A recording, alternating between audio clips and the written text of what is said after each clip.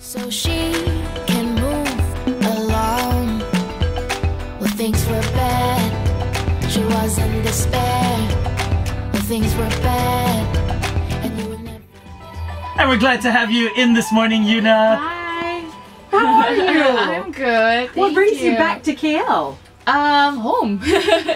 Actually, yeah, I was on the road for about 3 weeks, and yeah, so after the North American tour, I wanted to okay, it's time to go home. You've got a new store that's coming out as well, is that right? Yeah.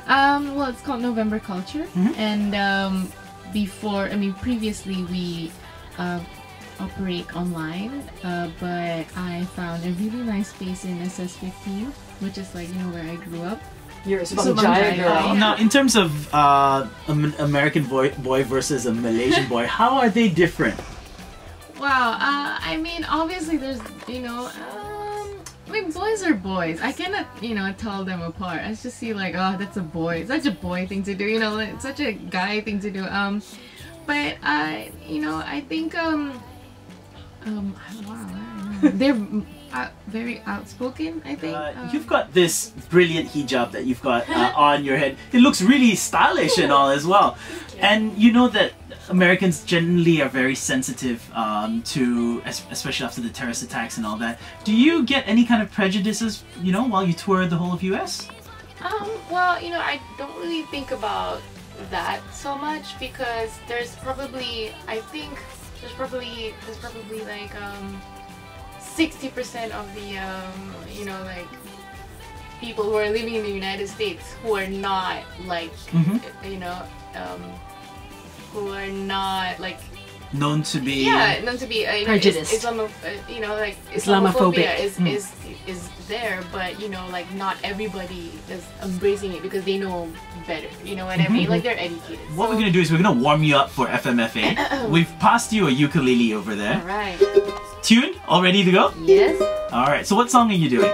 I'm gonna do Bad Idea. It's a song from actually my first album. And it was produced by Pharrell. Oh, nice. Yay. Let's hear that. Being in love with you seems like a really bad idea. But when I'm not with you, I wish that I could have you near. Being in love with you seems like a really bad idea. But when I'm not with you, I wish that I could have you near. Wow. That was lovely. That was brilliant. Would you like to say anything to your fans here in Malaysia? Yeah, I'd like to say thank you so much everybody for supporting my music, and for always believing in me.